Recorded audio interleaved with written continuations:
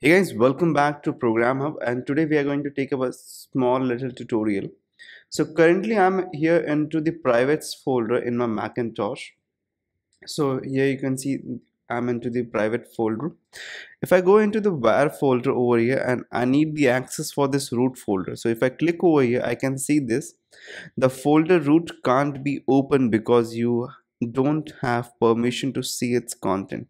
So how can you get the access to these folders? Like there are a lot of folders over here that are red marked. That means you do not have the access to them. So how can you get the access? Let's have a look. Right click on them, get info. So if you go to the bottom, you can see sharing and permissions tab over here. Just click on this log button that you can see over here. Okay, so click over here and you will be asked for the password of the computer. So just enter the password. Now this is unlocked. Now you can add any user over here. I'll just click on plus button. Okay, I'll go to the user section and I'll add myself as a user. So this is myself as a user. I'll just select this and I'll add this and I'll lock it back. Okay, now if I go back, I can see that I have the access to this folder now. So if I can now go anywhere inside this folder, like documents or anywhere wherever I want to go.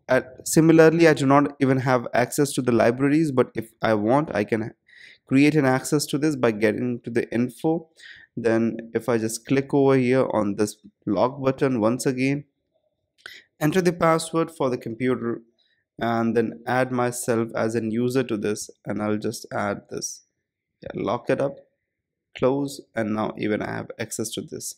So wherever you want to go inside the root folder, or if you do not have access to any certain folder, the permissions are denied for you, so you can very easily unlock the folders. Okay, so that's it. Hope you liked the video. If you liked it, please hit the thumbs up button and subscribe to our channel. Meet you into the next episode. Till then, goodbye.